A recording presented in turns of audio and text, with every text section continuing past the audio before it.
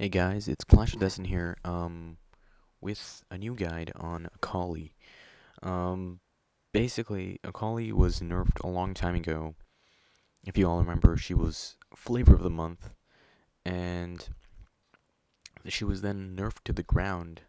Well, not nerfed to the ground, but she was nerfed pretty heavily, by Riot. And, recently she got some buffs, and I believe it was in this patch where they increased her base health. Um, in my opinion, she's pretty strong. It's just that nobody is playing her at the moment. Um, she does have some sort of annoyances, I guess you would say. But I'll talk about those in a bit. Anyway, Akali's passive is Twin Disciples. Upon gaining 20 ability power, Akali's basic attacks deal 8% opponent bonus magic damage and increasing by 1% for every 6 ability power gained thereafter. And also upon 10 bonus attack damage, Akali gains 8% spell vamp, increasing by an additional 1% for every 6 bonus attack damage gained thereafter. Basically, very easy to understand. She's a very good hybrid champion. She utilizes a lot of the AD and AP on her scales or on her skills, and she has really good scaling. The only thing is that AP Akali obviously is more bursty than AD Akali. That's why you tend to go more AP than AD. But that does not mean you shouldn't grab any AD. Generally, I will say something about the runes right now, but for runes, you should grab flat AD and flat AP. Basically saying that you should grab flat AD reds and flat AP blues. Then you should get yellow armor, um, what's it called? Armor seals, and you can either get AD quints, armor pen quints, magic pen quints, or AP quints. Or you can even go movement speed quints or health quints. This is basically a huge range of good runes that you can grab. Obviously, depending on your own choice. Akali's Q is Mark of the Assassin, and Akali spins her karma at the target enemy to deal magic damage and mark the target for 6 seconds. Akali's melee attacks against the marked target will trigger and consume the mark to cause additional damage and restore energy. Basically, you throw your karma, or whatever it's called, at the enemy. They will now have this spinning karma over their head, basically, and then you attack them and you deal extra damage. You rank this first as Akali and max it first as well. Akali's W is Twilight Shroud. Akali throws a cover of smoke while inside the area. Akali gains armor, magic resistance, and becomes stealthed. Attacking or using abilities will briefly reveal her. Enemies inside her smoke will have their movement speed decreased. So basically, it's not that big of a slow. I'm not sure what it is, but it's not that of a big deal. This is really good for utility though, if you do want to catch up to your opponents, though it does cost a lot of energy. And she also gains armor and magic resistance, as said in the text. Akali's E is Crescent Slash. Akali flourishes karmas, dealing damage based on her attack damage and ability power. Basically, she just, in a small AoE around her, she does damage, and you rank this you rank the second. Twilight Shroud last. Um, it does okay damage, just not as good as your Q. Akali's R is what makes Akali really awesome. Akali's R is Shadow Dance. Akali moves through the shadows quickly strike or target, dealing damage and consuming an Essence of Shadow charge. Akali recharges Essence of Shadow charge both periodically and upon kills and assist, maximum of 3 stacks. So basically, it's a pretty long dash. It's probably the biggest dash, well, largest AU dash, other than Nocturne's ultimate, obviously.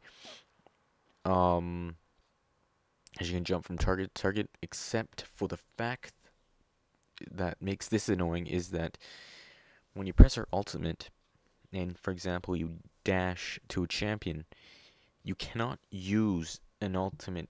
Like you cannot use another essence of shadow charge or shadow dance, basically shadow dance to another target or to the same target. It has a 1 second cooldown, which makes it really annoying because if you're trying to catch up to your opponent, and for example they're really fast, it's gonna be really annoying because you won't be able to catch up with them because they have a second of time where they can escape if they are awesome or not. um, Alright, so for summoner spells, I grab Flash and Ignite, and Masteries are 2190.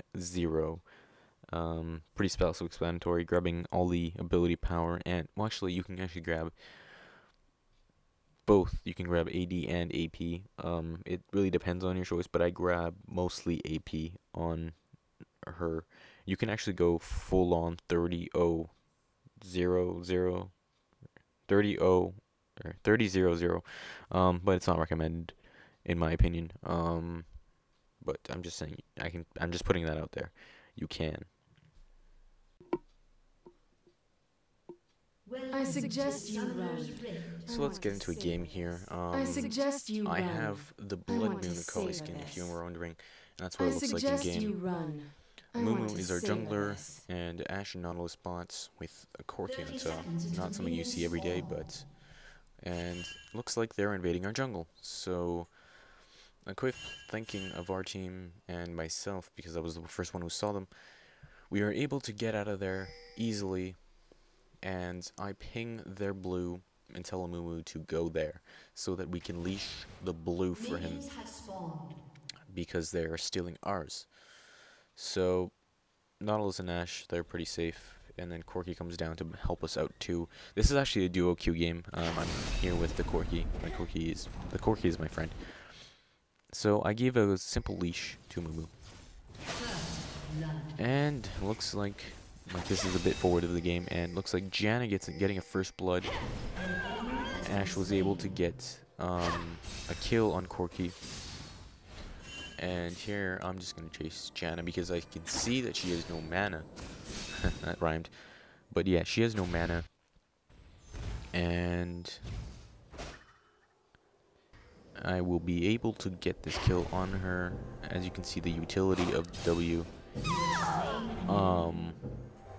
So now, even though I got that, I am now doomed because Xin Zhao and Ryze are both chasing me. As you can see, there's Ryze.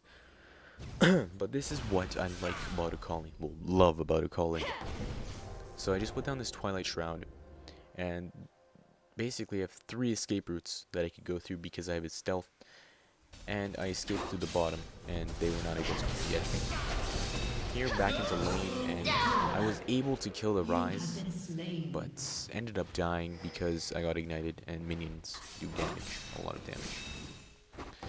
So, I'm minding all my own business, and suddenly this Xin Zhao appears, so I'm like, you know what the heck. Ryze is out of mana, so I flash and dash. And I was able to get that kill on Ryze. Unfortunately, I don't think I will be able to, well, I shouldn't be able to escape from the Xin Zhao, but our Mumu is amazing. And he stuns Xin Zhao long enough so I can escape. That was pretty awesome. So here I can see that the enemies are killing our teammates. So I'm like, well, time to get in there and dash. But I'm not able to do anything currently because Corki flashed and I'm afraid of so many people. But Xin Zhao making the mistake of going back in the bush, trying to get this Ash. I was able to pick him up. Here, Janna pushes me back, but me and Ash are able to pick her up. And a nice ultimate by Mumu, and we get 3 kills. I get 2 kills myself, and double kill, giving us a nice advantage over that. And I will just head back to mid lane because the minions are pushing the turret. Ryze is nowhere to be found though, so I'm just gonna. Oh, there he is. Never mind. So yeah. and I just dash to rise because I'm just so fed, well, so strong, not so fed. Um, but I get snared and then take too many turret hits, which leads to my death. But it's all good. I got my Hextech revolver and my blade thing that gives lifesteal. So here I jump down to the bot lane because I know the bot lane is getting very focused very hard by the enemies. So Xin Zhao focuses on Ashe, which he unfortunately dies. Get a kill on him, kill on Janna, kill on Corki, and kill on Rise. That's a nice quadra. Amazing work by my teammates, and obviously myself. So we're gonna take this turret, no problem. And as you can see through the chat, Corky's like, Akali fed, GG. And that is pretty much true. Well, it's pretty true, normally. Because Akali is she can snowball really hard. And that is what makes Akali really OP in minds of people. So we're gonna get this dragon as well. Very good. That puts us very ahead of the enemies. So yeah, and then I just head over to mid lane, get some farm up. And here I'm gonna go up top. And I believe we dive this Cho'Gath of getting a kill.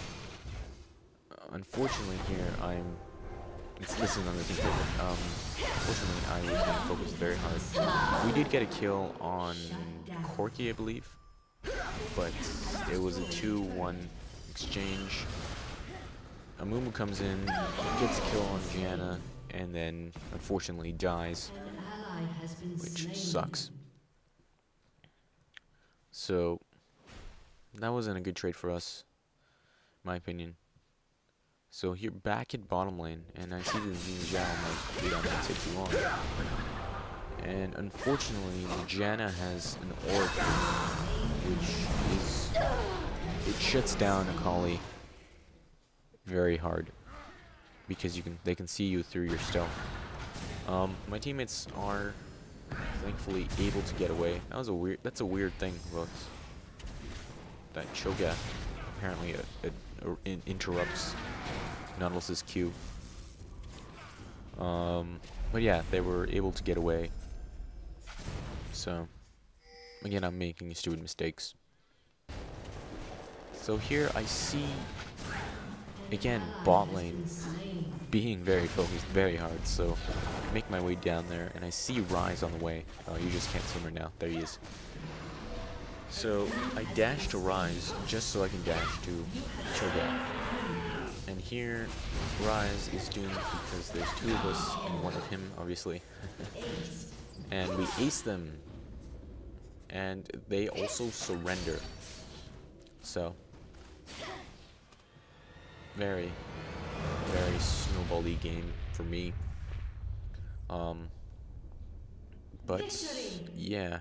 Anyway, so there's the victory screen.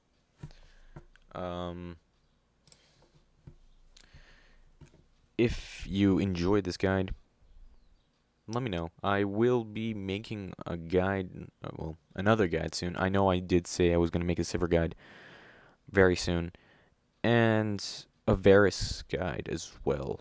I've played Varus on public beta environment, well, basically the test server, and he is a lot of fun. He has a lot of cool tricks, I guess you could say, that make him really strong. Though it was only my first time, and I only played him once, too. Obviously, when he comes out, we will see a bunch of guides pop up for him. And I will hopefully make my own first impressions of the champion. Sivir guide, yes, that will be coming up soon. And a while back, I got a request for a Jarvan guide. I used to play J4 a lot.